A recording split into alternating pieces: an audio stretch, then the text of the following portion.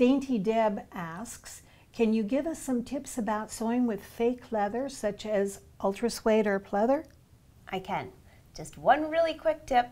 Forget the leather needle for the sewing machine. I have had zero success with that. I prefer a number 14 or a number 16 G needle to start with. Number one, that's perfect for you.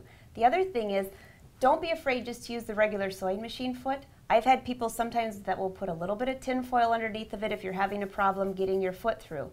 Or you might have a Teflon foot with your sewing machine, that's perfect. And one more thing I notice is when people are sewing the ultra suede or the shearling, one layer ends up shorter than the other. Like when you're sewing, your feed dogs are pulling through too much. There's a knob on top of your sewing machine. Turn it left. Remember, lefty-loosey, righty-tighty.